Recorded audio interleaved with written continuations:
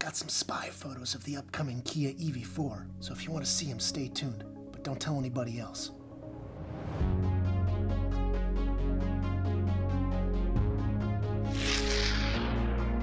So all kidding aside, I do actually have some photos I want to share with you guys. Now, I'm not sure exactly where these originated from. There is a watermark on them from a Korean YouTube channel, and when I translate from Korean to English, it translates to Eden Kaspich. So credit goes out to Eden Kaspich, and then the website where I saw these was originally from autospy.net, and the user that posted those is Charcoal Black, but I think he just took these screenshots from the original video. At any rate, the Kia EV9 midsize SUV still hasn't hit the market here in the United States. It should be going on sale before the end of 2023. Earlier this year, Kia did share some concept photos of their upcoming Kia EV5, which is a step down from the EV9 in terms of size. And now these photos we're seeing are of the Kia EV4, which will be even smaller than the EV5. Think kind of Kia Seltos size, probably even a little bit bigger than the Niro EV, but this is going to be in Kia's EV lineup. So it's going to have the same architecture as the EV9, the EV5, which is going to be their 800-volt architecture that charges from most likely 10 to 80% in 18 minutes. And it is going to be just a big step up from that Niro EV. It should be priced pretty similarly, so this honestly might be more of a replacement for the Niro EV. I'm all for that because I think at this point the Niro EV is kind of starting to look a little long in the tooth, even though it was just refreshed, but it's still more or less the same car it was 3 or 4 years ago. But anyway, let's take a look at these photos. It's funny, all these spy photos seem to be from like the exact same parking garage, and I don't know if this is like on Kia's property or where one of the people who tests them lives. I don't really know how that works there, but you can see it is covered in the camouflage material that kind of hides the shape of the car. But looking at it from this front angle, you can see that the headlights do look very similar to that of the EV9, those vertical rows of LEDs. So it does put it in family with the EV9. You can see the blacked out A-pillar here, which is another trademark of the EV9. And you can kind of tell it's a very upright car versus the Niro, which is probably a little bit lower than this. You can also see on the front here, there's an opening for what appears to be a radar sensor down below on the lower side of the bumper. And it looks like there's some openings for some ultrasonic front parking sensors. Something I'm not really seeing though on the front end is any major place for air to enter into the radiator system for cooling and warming the battery pack. So not really sure what that's about. The car still needs cooling, but there is like a small little opening around that radar panel. But other than that, there's not much there. So I'm not really sure what this thing is using for cooling, but there's not much going into it. Now looking at it from the passenger back corner, you can see this thing has a very squared off rear end. So this could have a lot of cargo space versus some other vehicles in this class. That's nice to see. You can see it does have power folding side mirrors, and it does have a really interesting light design on the outside edge of those side mirrors. I haven't seen something like that on a Kia before. But looking directly from the back, there are ultrasonic rear parking sensors, and you can see that flat new Kia emblem, shark fin antenna up top. I can't really tell from this photo whether or not there is a rear wiper there. Maybe that kind of silvery thing right there might be a wiper, but you can't really tell.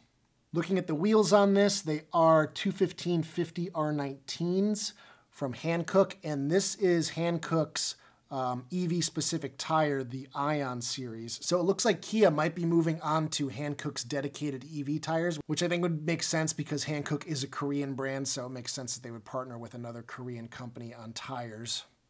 I'm not sure I'm digging these wheels here. I'm not crazy about these kind of knife-looking inlays in them. Now this photo here, looking from the passenger side back right corner, looking at the taillight, you can see it looks very similar to the design that we saw on the EV9. So this is also keeping it in family with the EV9. Since the EV5 was more of a concept, it's kind of hard to say that it's in family with that, but this is definitely in family with the EV9. Something I'm noticing here while looking at the camouflage as you go around the car, the only spot I can really see where there is an opening for the charge port is on the front quarter panel on the passenger side. You can see there's a flap here that has some Velcro attaching a smaller flap to it. Maybe Kia is moving the charge port to the front corner of the car.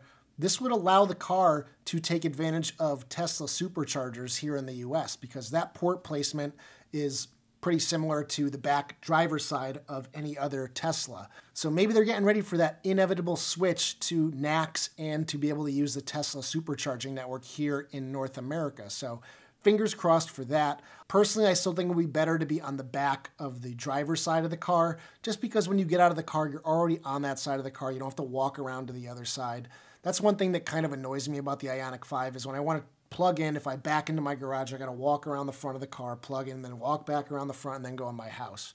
Looking at this side profile photo of the car, it looks like there's a little notch kind of halfway up the window. That appears like it might be the door handle. Maybe you push like a flap in and pull the door out right there.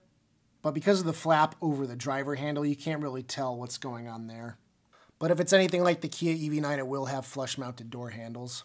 That's about all I'm really seeing from the exterior views, but they did also provide some photos of the interior of the car, so let's look at those. So you can see it does have the same headrest style as the rest of the Kia EV lineup. Looks like on the seat backs you do have a USB-C port. I don't really like this seat design. That's just me. I think they look very strange. Now all these straps and everything you're seeing on the door panels, that's all what's holding the camouflage onto the exterior of the car. This car does appear to have an all-cloth interior with an interesting pattern. Looks like a little bit of a light blue insert in the middle. Folding rear armrest. You can see a speaker grill on the bottom of the rear passenger door. It definitely looks less cockpit-like than the Kia EV6. The windows in the back here don't really taper down to a point. But that's about all we can see from these photos. I'm not seeing anything that really completely stands out from any other Kia. Now there is another photo of this car outside in the real world posted on autospy.net by a user called Killer1984. It appears to be the same car. It looks like it's the same color, same wheels. Not really much else to see here, but I did want to show you guys a photo of it outside.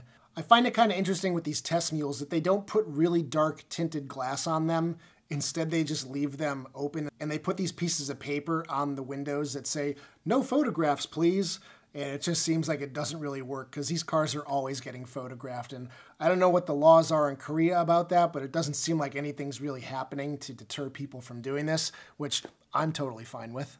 This user, Killer1984, does say that it's said to be that the price of this is going to be $30,000 or less. I really hope this car does come in at that price. If this thing does sticker for $30,000 or less before any federal incentives or lease incentives now, this thing could be a killer deal. This thing would definitely fill that void that is being filled by the Chevy Bolt temporarily before they bring it back on the Ultium platform. It hasn't been announced yet, so I doubt it's going on sale at least in the near future. Maybe it'll go on sale next year. The EV5 is also supposedly going on sale next year. So there could be really 3 good options from Kia next year. We'll just have to wait and see. But anyway, if you guys like taking a look at these spy photos, be sure to give this video a thumbs up. It really helps me out. And I'll see you guys in the next one. Take care, everybody.